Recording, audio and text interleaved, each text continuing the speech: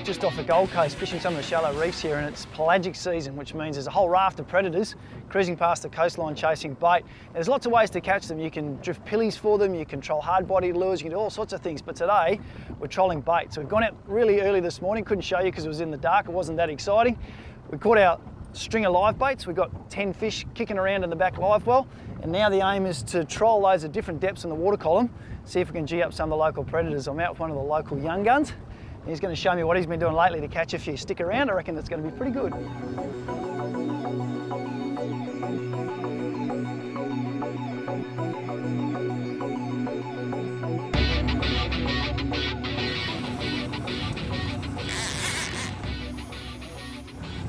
Should have taken a run by now.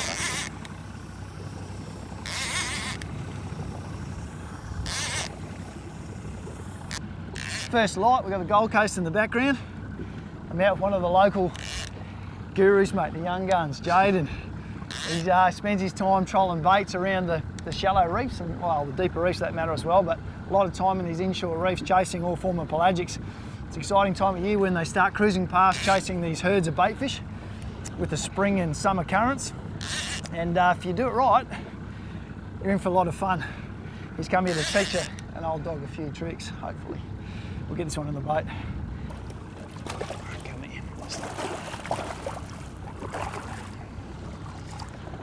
Mate, there's the 6 o'clock to Sydney out of the Gold Coast. Yeah. And I'd much rather be here playing with these. Yellowfin on baits, mate. It's, Yeah, it's sort of took real slow to start with, just act like sort of dead weight, and then it saw the boat, it sort of decided realised to have a bit of a play up, and it was a bit of a surprise. We thought, is that bait getting nervous? And then the rod started bending up. Didn't actually take drag for a while until Jaden said, hang on mate, I got you.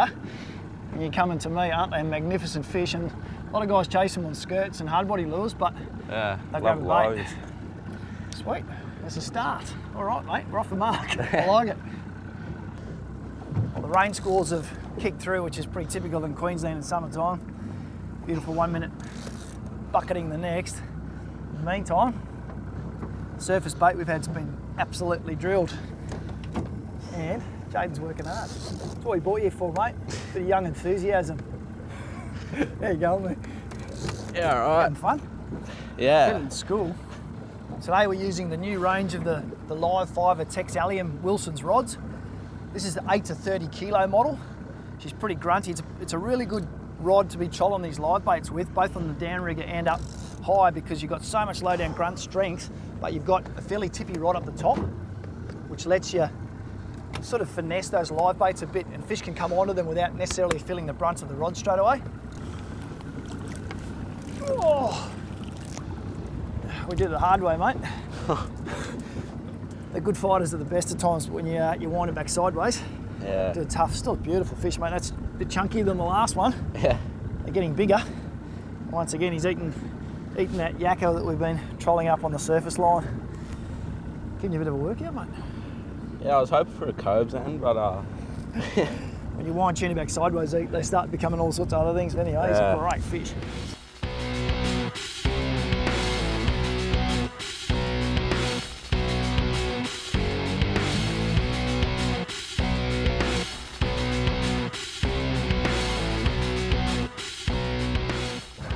Jaden, how's that? Crashed, finding the downrigger bomb, been annihilated. Which is interesting because it was around the tide turn and we'd seen a lot of bait activity up the top, and it all went a little bit quiet. A lot of the guys who were trolling around us have all anchored up and they're drifting baits. We put a downrigger down to 18 metres and we're fishing in 20, 21 metres. So we've got a bait right down sneaking along the bottom, and that's where the sound has been showing a few arches popping up. And we've tempted something. We've tempted a bit of rain as well, ducking in between little squalls coming through at the moment. But you never mind getting wet when you're getting bites and catching fish. It's a really nice outfit to be doing this on. It's 8 to 15 kilo Texalium from the Wilson stable, loaded with 15 kilo platypus mono. And the only thing now between us and the fish, there's no weight because of the use of the downrigger. We've just got a little 2 hook, here we go, It's getting me cranky. Little 2-hook fish. mustard rig, bit of wire, stop the bite-offs. And a rigged yak has been whacked. You'll notice the action of this rod. It's pretty stiff to about that 3/4 point of the rod, and then you've got a really nice soft tip. And when you're fighting fish like this, it becomes invaluable because I've got plenty of authority down the bottom. I can turn a fish around, but if that fish suddenly turns around like those runs he's just given me now, or throws head shakes, all that pressure gets absorbed and that nice soft tip. They're very well designed to help you get fish into the boat, both in power and sensitivity. It's a really nice balance. And so much in fishing is about balance. You get your balance right, you catch more fish. Fish is pretty much doing its thing now. It's a case of just not going too hard on the drag. We've got it pretty well set using the Shimano. It's a Leica 20. It's a very well matched reel to use with these Texaliums. It's 8 to 15 kegger. And you just want, you want to absorb any sudden move that the fish has with regards to head shake or a sudden run. You just don't want it to be too abrupt on the tackle. And you got to watch things. Here we go. He's going to wake up a bit here. Never like the look of the boat and you, so they always sometimes save a bit for that just at the end, and that's when it's really imperative that you got your drag setting right. You just don't go too hard on them and don't give them enough flex, and that's the beauty of using the mono too. You've got that added stretch, but you still don't want to go too hard on them.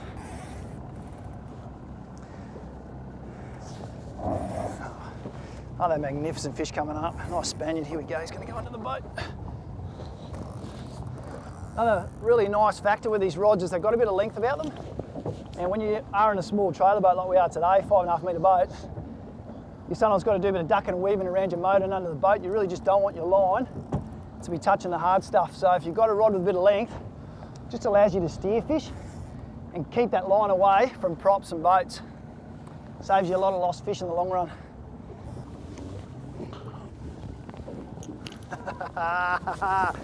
Lovely, Jaden. There's the result. Getting your bait down the right depth where these guys are hunting. So much about picking whether they're up high or low, and the beauty about what we've done today is we've covered the water column.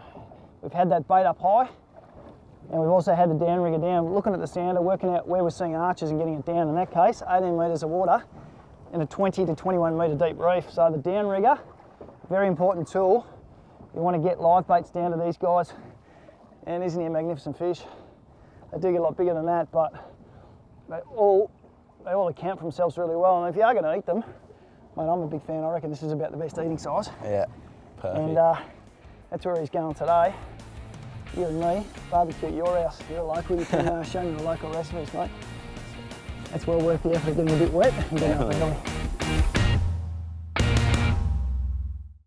The rig we're using to set up these liveys for towing behind the boat is very simple. We've got obviously a length, start with a length of single strand using 60 pound, and to attach your hooks, it's a case of just wrapping that wire around 10 times and then cutting it fine, and that will hold any hook you put in place. Now, the top of the bait is obviously our mustard 3.0, big red.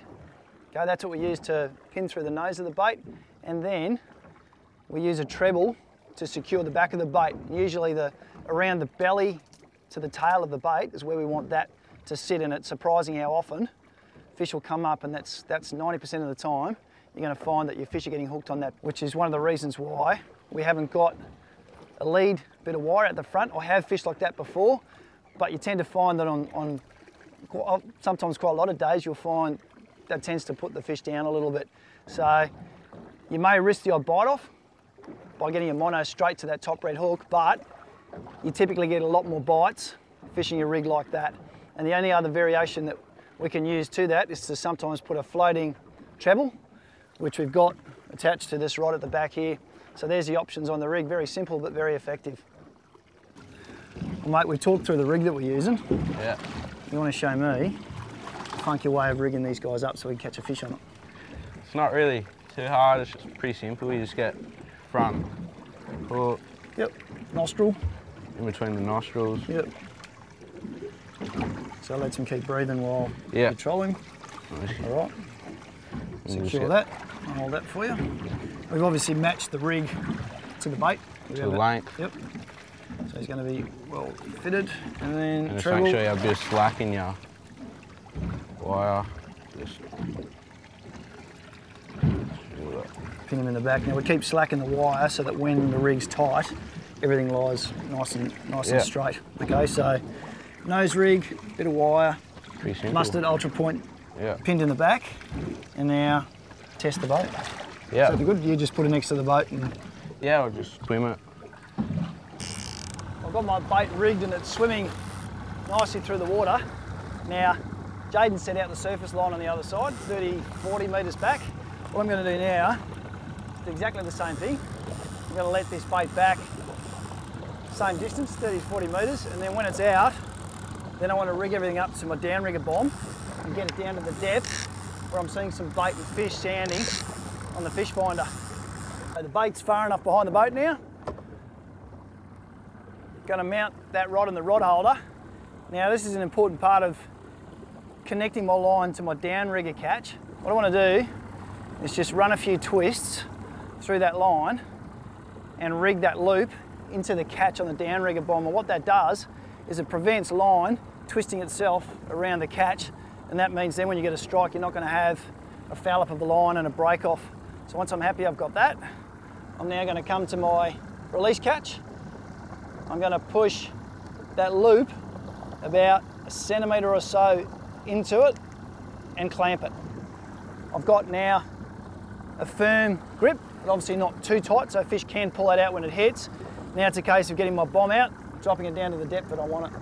Today we're using the Canon Unitrol, and it's nice and convenient. It's pretty manually operated. Once I've released it, I can then slowly feed that down to a depth, and it's telling me the metre increments as that bomb goes down. The other thing I want to do is just slightly reduce the drag on my reel, so as I let this out, it's actually going to start feeding line off the reel, and it's not going to then pull my line connection out that I've already just put into the catch. And out we go, and I'm slowly just watching my metre here, down to 7, 8 metres. I've been seeing some fish holding and patches of bait around that 15 to 20 metre mark, so I'm going to put this down to 18 metres and hopefully get my bait right in amongst the action. 14 metres, 15, 16, 17 and 18 metres. Clamp that off. I don't want too much of a belly in that mono between the rod tip and the catch, so make sure everything's tight.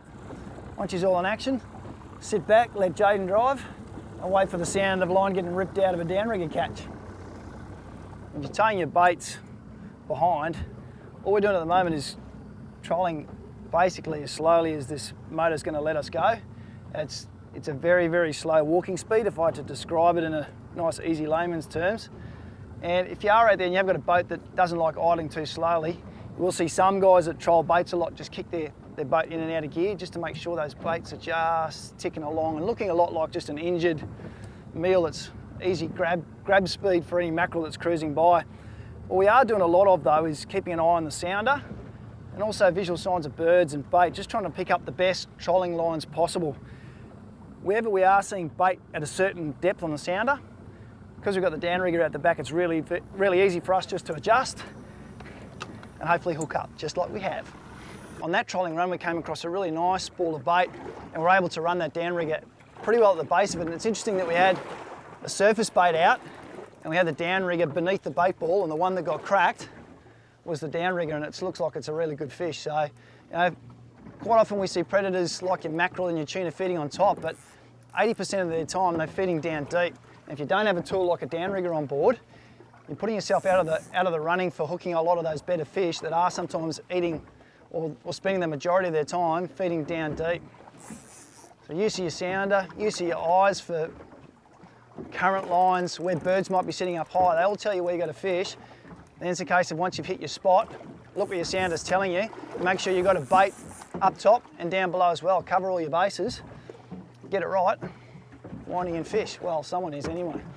The quicker one in the boat. What is that? The spanner? Yeah, big Spaniard. Nice, take your time there, mate. Yeah. Oh yes, look at that. Well done, mate. That's well deserved. Thanks. We've persevered with the weather it's been well worth the effort. Just by fishing baits through that water column, some deep, some high, obviously looking at the structure and working the bait and being smart about it, we've come up with the goods. There you go, mate. You happy with that? Yep. Stoked. Me too.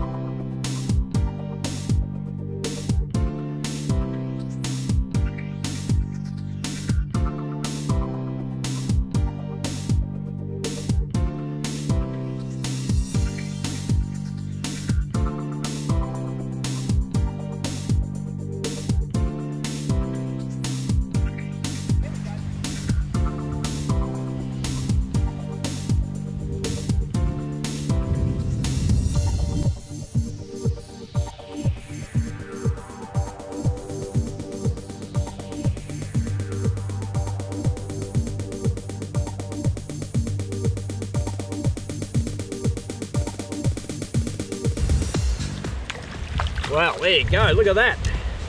Beautiful little brown trout. Well, not so little, all of 1.5 pounds, I'd say, maybe 1.25 pounds. Hit that flats minnow. Natural colour, about 65 millimetres long, I think. And it's just perfect for these little shallow metropolitan lakes. This fish would have been stocked by fisheries in here, and quite a few of them actually go over the dam wall and populate some of the creeks and rivers that flow out of the Dandenongs, make for good fishing further down. Get this lure out of this guy and let him go, eh? There we go. Well, I'm pretty chuffed about that. That's about as good a brown trout as I've got in some of our close metropolitan dams around Melbourne for quite a while.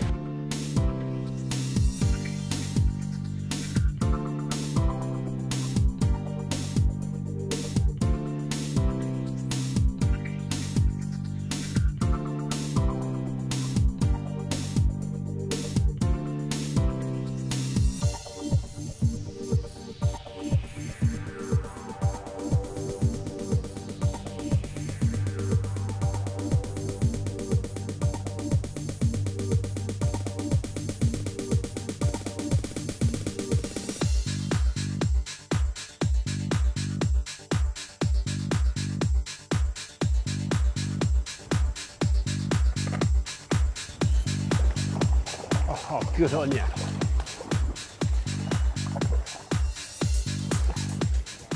You nailed him, mate. Yeah, Looks like a solid little fish too. Yeah, took a few casts. Yeah, what a cracker little fish. Whoa, yeah, we got him. What a beauty. Just about falling off the, what a lovely coloured brown. Yeah, real nice fish though. Cracker. Good on you. Cracker little fish, look at that. Not big, No, but a beautiful little brown trout. took a few different retrieves. Like had to really pull him Yeah, quite fast through the water. exactly. The slower sort of jerky one he was not interested in at all. Yeah. Mate, it's not the biggest trout in the... and he nailed that little minnow. Like, I mean, this is a perfect minnow for what you want to do. Strike Pro 35, Yep, smelter. Doesn't dive too deep, no. It's No, very yeah. shallow under the surface. Well, I noticed the first couple of casts you just twitched it back. Yep. Then the cast that you got it on, you actually gave a bit more length, got a bit of action into it, got it working back, a couple of twitches when it actually dived. Yeah. And the trout just took it, no problems at all. Always release our fish in these small creeks, sort of. If we start taking too many out of them, they'll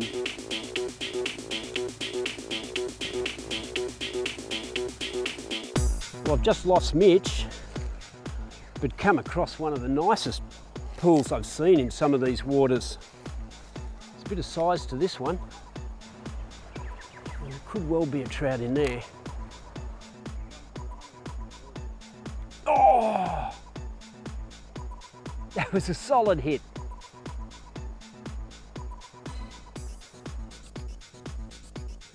Just what rod and tackle to use in these waters, probably up to yourself.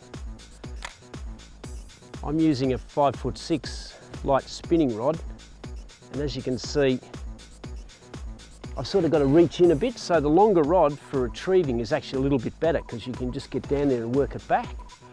But of course, in a lot of the pools you need to underarm cast.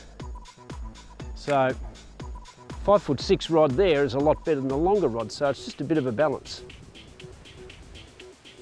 Overall, I'd probably go for the shorter rod. But as I said, you do need to reach out a bit just to get that lure tracking just exactly where you need it to.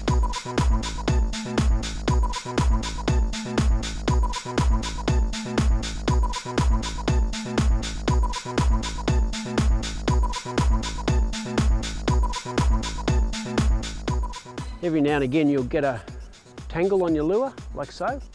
Happens all the time. I guess even with the best anglers. Certainly happens with me a lot. Don't bother about bringing the lure back to you and untangling it.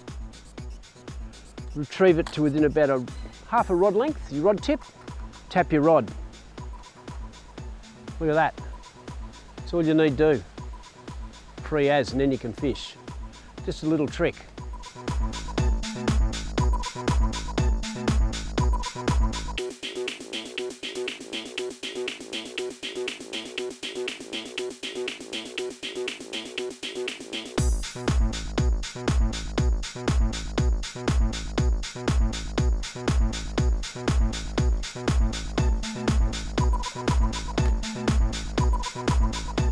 There we go. First cast. He's a good little, what a river trout, this guy. Hey, what a neat fish. Now he has just nailed that first cast without a problem.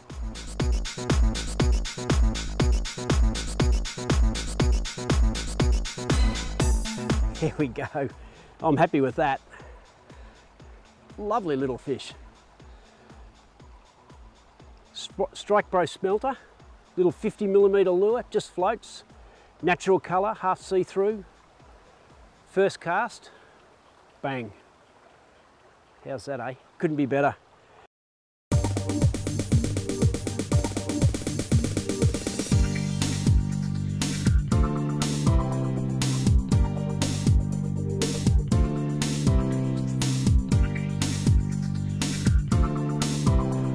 So a couple of hints about fishing in these little creeks that run out of the Dandenongs.